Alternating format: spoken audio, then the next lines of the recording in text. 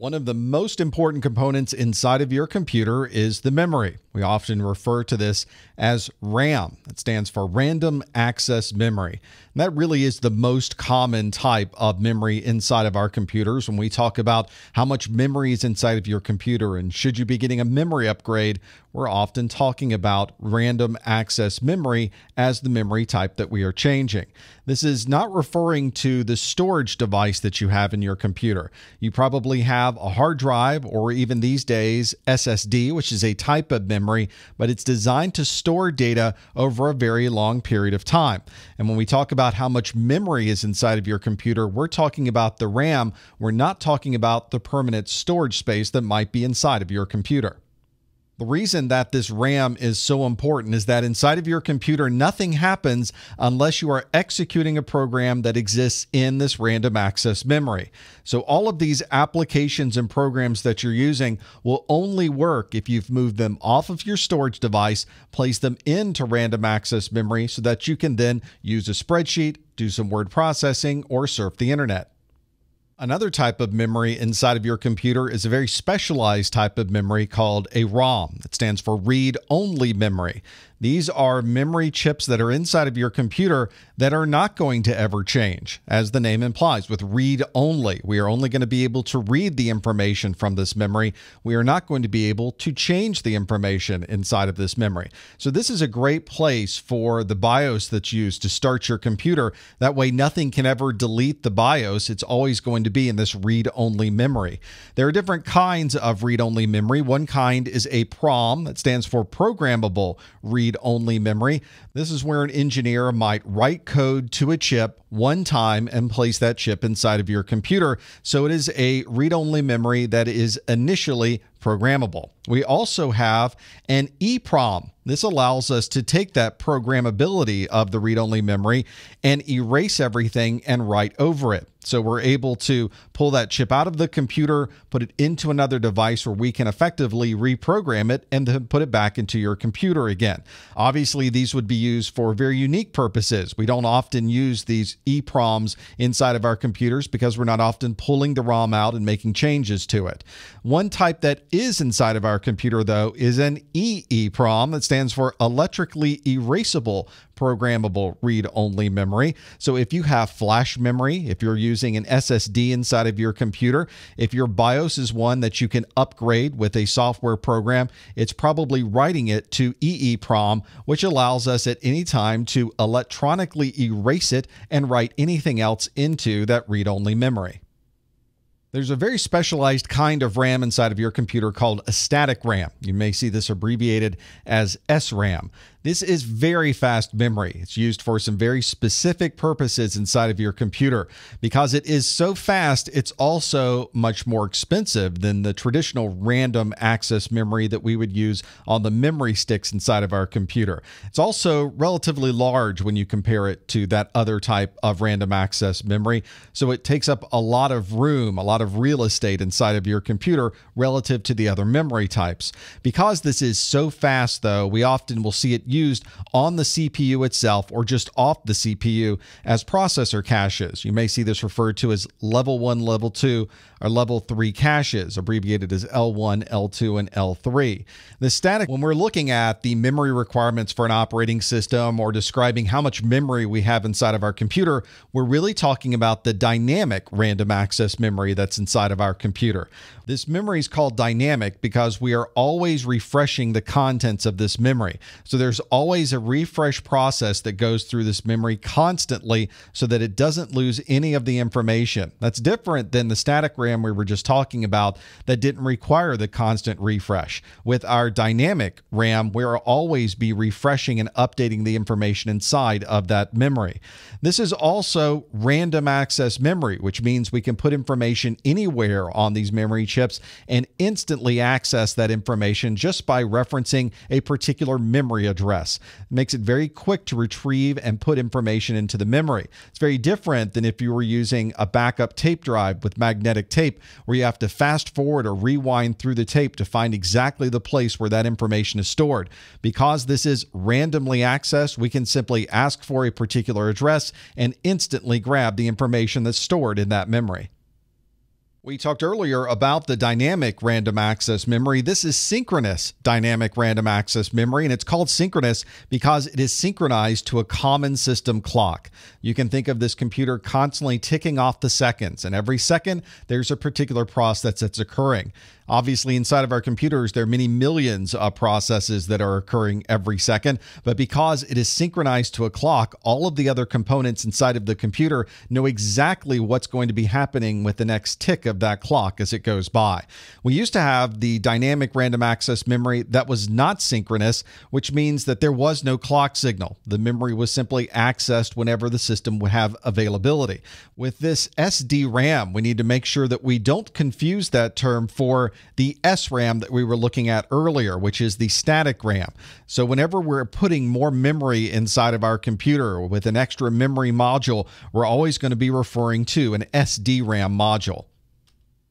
Let's visually look at this single data rate and how it is synchronized with the clock that's inside of our computer. Let's look first at the clock signal itself. You can see there's an upper and lower as the clock is rising and falling on each individual clock cycle inside of your computer. So we have 1 clock cycle, 2, 3, 4, 5, and 6 total clock cycles on this particular diagram. And you can see with each clock cycle, we're able to transfer one piece of data. So if the first clock cycle is the first data, the second clock cycle, then we've got data number 2, the third clock cycle, data number 3, and so on. That's one significant characteristic of the single data rate is for every single clock cycle, there is a single piece of data. The type of memory that you'll find in today's computers is DDR memory. This stands for double data rate. As the name implies, it is twice as fast as the single data rate memory was. That's because we're able to both send data on the rising and the falling of the clock. So effectively, we can send twice as much information in exactly the same clock time. So we didn't have to change the clock speed of the memory. We simply changed how we were sending the information during that same clock period. If you were to look at a DDR module, you'll see that it has about 184 pins on the memory module itself. In the industry, there's an interesting naming convention to memory. We can describe memory as the total number of transfers that it can do in a single second, but we might also describe the memory as the total throughput available for the memory. If we're talking about a memory module and the total amount of transfers that it can do in a single second, then you'll see it described as DDR- the number. So DDR200 means that this memory can do 200 million transfers in a single second. To be able to describe this memory as total throughput, we simply multiply that DDR number 200 by the number 8, and we get a total of 1600, and we put the term PC in front of it to describe the total throughput. So a DDR200 has exactly the same throughput as a PC 1600. We're just describing this throughput in two different ways. If we were to put a single data rate memory and the double data rate memory side by side, you would see what those differences are in the total amount of information that was transferred. As you recall, with the SDR, we had a single clock cycle and we were able to send one piece of data. But with DDR, you've got double data rate. You can have a single clock cycle, but you're sending data on the high end of the clock and the low end of the clock, which effectively is doubling the amount of throughput over an SDR. If we were to drill down into the statistics associated with DDR memory, you can see the memory clock speed is here. That's referring to how fast the clock is inside of the memory itself. You've got the I/O bus clock speed. That's how fast the bus is outside of the memory, whatever the memory is connecting to. You also have the DDR speed. We mentioned earlier the DDR200. That's describing how many transfers you can do in a single second. I've broken that out as a separate column just so you're clear that a DDR200 is 200 million transfers in a second.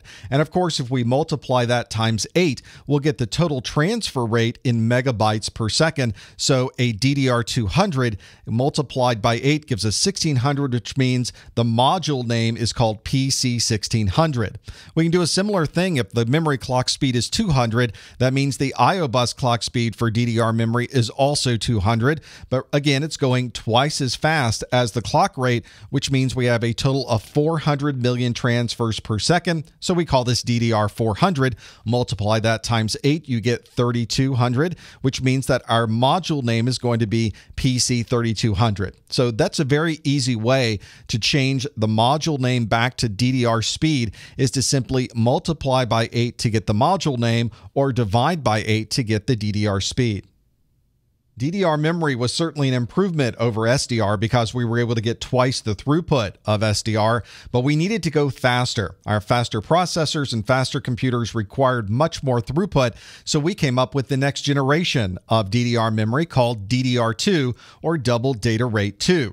This is twice as fast as the DDR memory that was previous. You find these memory modules are 240-pin memory modules as well. These newer DDR2 modules were not backwards compatible with the older DDR motherboards, so you couldn't grab your DDR2 module and put it into an older motherboard that was expecting a DDR memory module. You have to make sure that you're using exactly the right kind of module for your motherboard. Because of the architecture of DDR2, we're able to transfer twice as much information without changing the clock speed of the memory module. So a memory module that's 100 megahertz with DDR2 would need an I/O bus clock speed of 200 megahertz because it was transferring twice as much information over that bus. And of course, since it's double data rate memory, it would be twice that amount, or DDR2 400. And you can see DDR2 specifies that we're talking about DDR2 memory. That's 400 million transfers per second. And if we use our equation to multiply that by 8 to get the transfer rate, that means that we would be transferring 3,200 megabytes per second.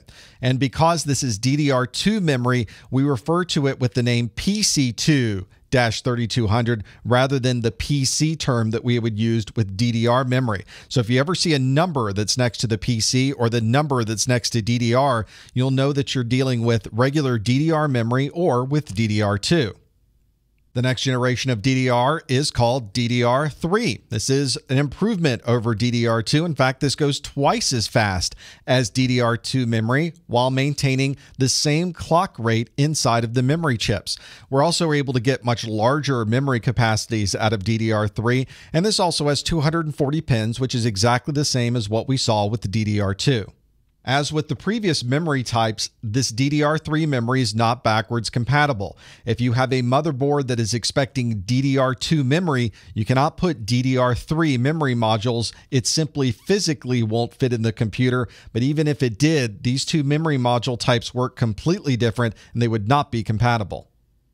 With the DDR3, everything is now moving twice as fast as DDR2. So we might still have the same 100 megahertz memory clock speed, but now the I/O bus is needing to be 400 megahertz because we have now doubled that over DDR2. And of course, since it's DDR, we are now transferring 800 million transfers per second using that 100 megahertz memory clock speed. And we describe this as DDR3 800.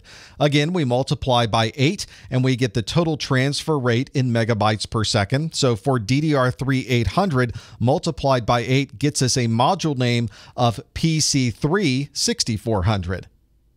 So let's now look at DDR, DDR2, and DDR3 right next to each other. You can see the DDR, DDR2, and DDR3 examples I'm using here are all using the same memory clock speed of 100 megahertz. But notice that the I/O bus clock speed is identical with DDR. It's doubled for DDR2 and then doubled again for DDR3.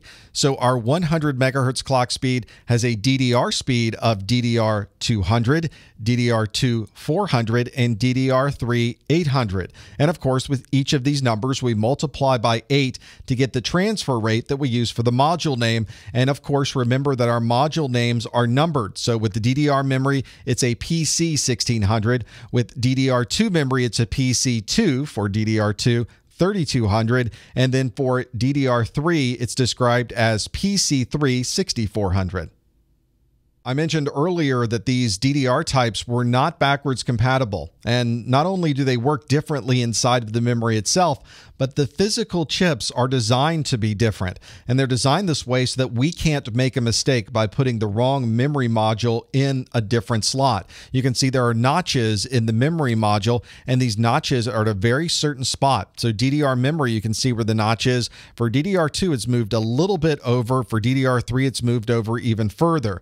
So you can find the memory modules that seem to be the same dimensions. They're the same length, they're the same width, but you'll find when you get to your motherboard, you may not be able to put it into the motherboard itself because there's a notch that's inside of there that won't allow the wrong memory type to be installed on the motherboard.